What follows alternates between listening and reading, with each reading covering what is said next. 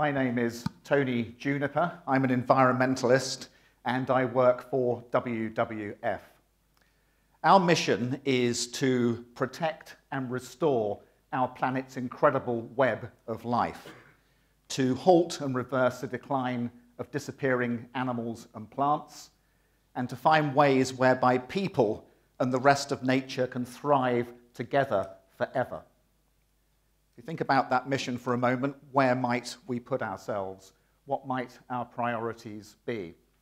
You might think that it's the flow of plastic into the ocean that we have to halt immediately. You might think we have to do something about our consumerist culture to stop the demand for natural resources becoming utterly unsustainable. Perhaps it's something about our insatiable demand for energy and being able to do something to make that more efficient and cleaner.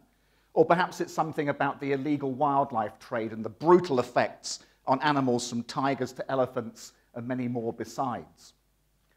Well, at WWF, all of those things are part of what we're trying to do, but our research has recently discovered that there's an even bigger priority that we must address, and namely that is the effects of our food system and the way in which we feed ourselves. In October 2018, WWF published the most recent iteration of its Living Planet report. This is a periodic stocktake of the populations of animals across the world. We look at thousands of different species, thousands of different data sets. And our most recent survey shows how between 1970 and the present time, the decline of vertebrate populations across the world has been 60%. 60% fewer birds, mammals, reptiles, and fish compared with the situation less than a human lifetime ago. This is a huge, rapid, and profound change in conditions in life on Earth, and we discovered that the principal reason for that rapid decline is the way in which we're feeding the global population. And not only did we find that about 60% of the decline can be explained by agriculture and food consumption patterns in different ways, but in addition to all of that, at least a quarter of the greenhouse gases going into the atmosphere are arising from the same thing, the way in which we're providing food for everybody. The ways in which these impacts pan out, they are many and varied, as you might expect. One big one is linked with the conversion of land from natural and semi-natural habitats to be cleared away to make place for crops and for pasture. And across the globe, this continues apace, especially in the tropical countries. Across the tropical regions of the Earth, where the remaining forests and savannas meet the agricultural frontier, each year we're losing an area of natural habitat equivalent to England, about 150,000 square kilometers per year. And when that land is cleared, there is a tendency over time for the agriculture to become more and more intensive. And if you look at the situation in Western Europe, where the land was mostly cleared many centuries ago, you can see what this means in practice. Even though we had, until quite recently, rich wildlife living in the countryside across northwestern Europe, there's been a rapid decline. This has been linked to the clearance of small farms to be replaced by bigger ones, the loss of semi-natural habitats, of woodlands, of grasslands, of ponds, and of areas of meadow to be replaced with ever more intensively managed monocultures. Look out of the train window as you're driving through the countryside. Big fields and not much other life except the crops. And a situation that's been considerably worsened from the point of view of wildlife by the liberal application of herbicides and pesticides. The State of Nature report, published a couple of years ago by Britain's leading environmental groups, tells us that the long-term decline of wildlife in this country continues apace. More than 50% of species studied, several thousand of them, going down in a way which looks like at least 1 in 7 will disappear from these islands for good in the near future. One profound consequence of that industrial-scale farming that's leading to that wildlife loss is the use of very large quantities of industrial fertilizers. Nitrogen is building up in the environment in ways that are causing really profound impacts. Indeed, if you look at the concentration of carbon dioxide in the atmosphere, Since pre-industrial times, it's gone up by about 40%. If you look at the plant available nitrogen, however, that's nearly doubled in concentration globally, escaping from fields as we put fertilizers down, the soil being washed away, the fertilizers going into rivers, causing algal blooms, choking the water courses, leading to big impacts on wildlife. And then those fertilizers make it to coastal waters, where in the worst cases, so-called dead zones emerge. Dead zones are where the oxygen is sucked out of the coastal water, causing the death of fish and other higher animals, again, directly linked to how we're producing food. And of course, the impact of our food system on the marine environment is not only seen in the form of escaping fertilizers, it's also seen in the impacts that come with how we extract seafood. Many areas of seabed habitat have been damaged or destroyed by bottom trawling gear going across the seabed to catch fish. And of course, there is the bycatch of many endangered animals caught on fishing gear inadvertently, leading to population declines amongst endangered albatrosses, turtles, dolphins, and others. So we can see a wide range of very large-scale impacts driving down populations of wildlife. The thing is, we've known about this really for quite some time, and the big question is, why do we continue with this particular direction of travel? Well, it seems we've become very used to the idea of having to produce more and more food. A rising population is part of that, and also to keep prices low, we have to create an abundance of food. That's the mentality. And in that mentality, we've chucked every technological trick at agriculture. And as we've done that, we've seen the clearance of land is inevitable, the decline of wildlife is regrettable, but nonetheless, we've continued in that same direction. It's important to pause, however, because this line of thinking has some grave dangers embedded within it. And those dangers are not only seen from the point of view of wildlife, but also from the point of view of agriculture. After all, try and think of an economic sector that sustains our civilization that is more dependent on a healthy environment than farming.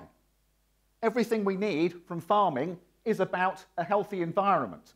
And the more we degrade the environment, the more long-term we imperil the future of farming. That's quite a thought when you think about it, but it seems that we very rarely do. Take the question of soil, that dark world beneath our feet to which we hardly ever pay a second thought. For many of us, it's got the cultural label of dirt, a derogatory word, something to be kept away, something to be washed off. In fact, the soil is alive. It's one of the most complex ecosystems on planet Earth. If you go to a healthy area of pasture around here, take a tablespoon of soil, go to a laboratory, put that sample underneath an electron microscope and start counting the life forms in there, you will get to something like 6 billion individual microorganisms in that tiny egg-sized sample. Bacteria, actinobacteria, fungal filaments, viruses, nematodes. Occasionally you'll find a huge big animal in there, an earthworm. And all of these things are interacting in ways that we barely understand. In that soil sample, we might find 20,000 different species of organism. An incredible diversity. And what that soil is doing, and that crucial living part, it's recycling nutrients. That's what it's doing. Plant material coming from above, fixed by photosynthesis, falling to the ground surface, being taken underground, including by the earthworms, broken down to release the nutrients once more into the soil to enable plant growth. And that organic matter, that living fraction, the microorganisms and the plant material coming in, that's the organic matter. It's vital for the functioning of life on land. And that organic matter is not only enabling the recycling of nutrients, it holds a lot of water. If you have high organic content in the soil, it holds a lot more water, making crops resilient to drought, amongst other things. And yet, this intricate living system, we abuse it in ways that are leading to really quite drastic changes. Across the world, about 1/3 of agricultural soils are now regarded as acutely degraded, eroded, compacted, and their organic matter significantly reduced. And the only way they continue to produce food is because we apply lots of nitrogen fertilizer. We're masking the loss of soil health with industrial quantities of chemicals. And as we're degrading the soil on a global scale, bear in mind that this continues at an accelerating pace. Something like 24 billion tons of topsoil being lost every year, most of it going to the sea, carrying chemicals, pesticides, and fertilizers with it. This is not sustainable. And then take the loss of life on the land around those agricultural landscapes, including the decline of pollinators. Some scientists now are describing what they call an insect Armageddon taking place across our planet. In the fields around here, to the jungles of Costa Rica, to the croplands of Central Europe, insect populations are in free fall. There's a debate going on as to why this might be the case. It's probably a combination of factors. That shift to monocultures, the use of insecticides, climate change on top of that, all of these things combining to see the decline of bees, butterflies, beetles, moths, and others, all animals that are vital to the functioning of the ecosystem, and not only for pollination, of course. If you're a bat or a bird, these are vital food sources. And if you're wondering about the future of vertebrate animals that live on insects, well, actually, this obviously is a major threat. So the soil and the pollinators are vital for food production, and so, of course, is this stuff, fresh water. Our planet has a tiny quantity of this compared to the overall quantity of water. Most of it's in the sea, salt water. The water that's available for plant life and for animal life, it's being recycled. Animal life and plant life on land is being recycled by ecosystems. We may think water comes out of taps or out of bottles increasingly. Actually, the water is coming out of forests, amongst other systems. Tropical rainforests, for example, are pumping billions of tons of water into the atmosphere every day from the underside of their leaves, tiny pores. The water's flowing out in vapor into the air, and it's traveling, sometimes thousands of miles in so-called sky rivers, to water crops far distant from where the forest stood, or where the forests once stood. So the more we're clearing those ecosystems, then the more we're going to imperil water supply into the future. And at the same time, bear in mind the water security issue becomes more acute as we degrade soil health. If soils have got less organic matter and there's a drought, the water that is falling will not be held in the ground. This is going to affect food yields going forward. And as we're thinking about the importance of forests and soils for water, let's just dwell for a second on the fact that those two systems hold billions of tons of carbon in the trees and beneath the ground. And so long as that carbon is being held in those natural systems, then it's out of the atmosphere. And the more we damage those systems, the more we're pumping carbon into the air to warm our planet. That in turn is going to imperil food production because of the way in which the extreme weather events and changes to seasonal patterns will disrupt agriculture amongst many other sectors. So what are we going to do about this? And again, our journey of discovery as environmentalists is leading us to some conclusions, some of which you may have heard of. So the first thing we all might do as consumers is to reduce our meat and dairy consumption.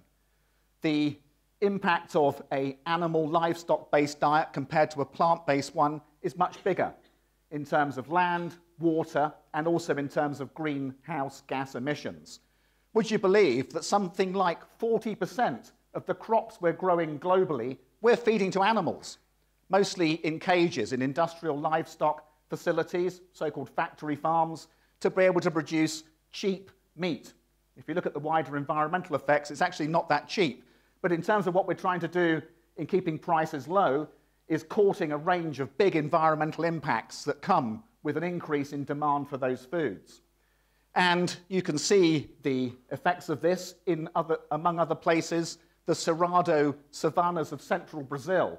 We're working very hard to try and find solutions to the clearance of those ecosystems. But the big cause is the extraction of more and more soybeans from those landscapes in order to put into global supply chains for meat and dairy foods. That deforestation can be halted if only there were different approaches towards agriculture, and it would make a difference if there was a lowered demand for meat and dairy products. Indeed, one statistic comes from a piece of work that estimates that if the world's top 2 billion consumers of meat and dairy were to cut their consumption by 40%, so 40% less meat and dairy, that alone would free up an area of land twice the size of India. This is an incredible impact being created by a dietary trend which has really gathered pace during recent years. And so we also need to be looking towards the question of food waste and the extent to which we can be eliminating the 1/3 of food that's going into bins. And we can be thinking about the ways in which we can speak to consumer goods companies and supermarkets to be sourcing food for us in ways that's avoiding deforestation. We know that companies can do this. They are already investing in supply chains with stronger environmental credentials. And while we're asking them to avoid deforestation, we can ask them to supply sustainable seafood as well. And as voters, we're very powerful in encouraging ministers to move towards different kinds of agricultural policies, as we are beginning to do in this country right now. Public money for public goods is the new mantra, helping farmers to go in the right direction by paying them for improving soil health, improving wildlife populations, and cleaning up our rivers. It can be done. This is really about all of us in the end. As consumers, as people who make personal choices, and as voters, we can insist on a different outcome for our future, for all of life on Earth. Because as we discover the problems, so we're also discovering the solutions. And on the journey towards embracing those solutions, ladies and gentlemen, I wish you all bon appetit. Thank you.